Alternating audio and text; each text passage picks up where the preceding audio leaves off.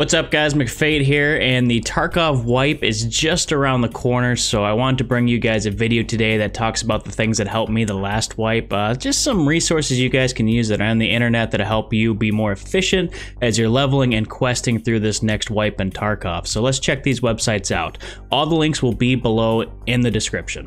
The number one website that helped me last wipe was tarkovtracker.io. I saw Dr. Lupo using this, and I'd never seen this site before, but essentially you log in, you create your profile, and you can fill out quests, hideout, just different things through the game as you complete them. The one bad side to Tarkov Tracker is that you have to fill everything in manually.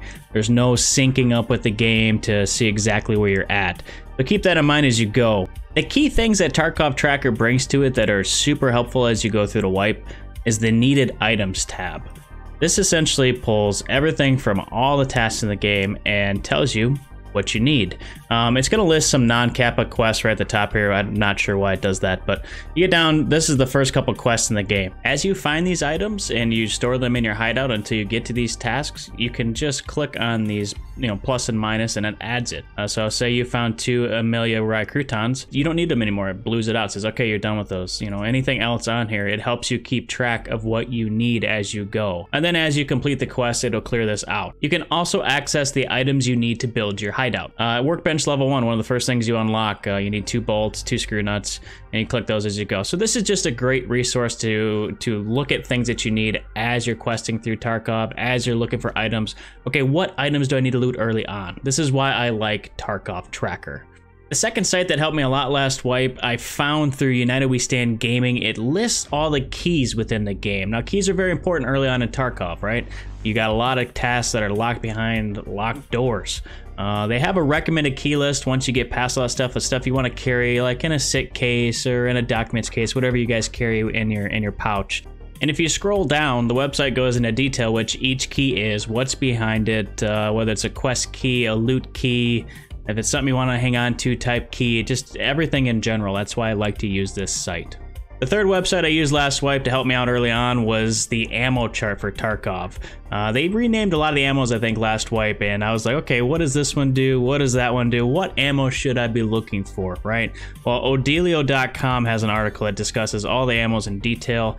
They've got it broken down into different categories here, and it lists what the penetration power, damage value, all the goodies on here. So if you're looking to figure out which ammo you need for each gun, and should I use BS, BT, BP, whatever it may be, this site was super helpful for me, so check it out. Another good thing to have early wipe is a good map. And if you're new to Tarkov, nothing is closer to you than a good map.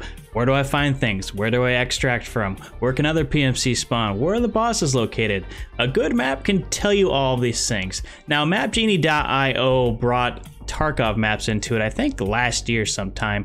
I noticed it this past wipe, so I've been using this more frequently. So when you open up the customs map, it pops up and you see there's so many icons on the screen here.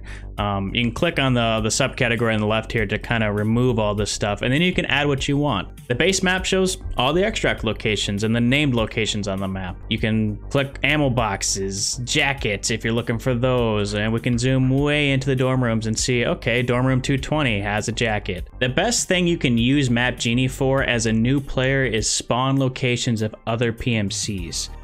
You can click this on and it'll show you, these are all PMC spawns. So if you spawn in the back of Trailer Park, there's a bunch of spawns around you. Or if you spawn Sniper Roadblock, you've got a good head start to the dorm rooms. Just things of that nature. Learning where other players are on the map. This is a good resource. This is what I use to try and learn my way around the maps, especially early raid.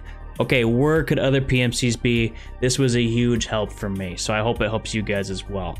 We've got one more site to cover, and this kind of has a little bit of everything. That site is the escapefromtarkov.fandom.com wiki. You could find pretty much everything you want to know about the game on this website. It's got a searchable bar that you can find quests and items and where they can be found and things of that nature. This is kind of like the Tarkov Bible.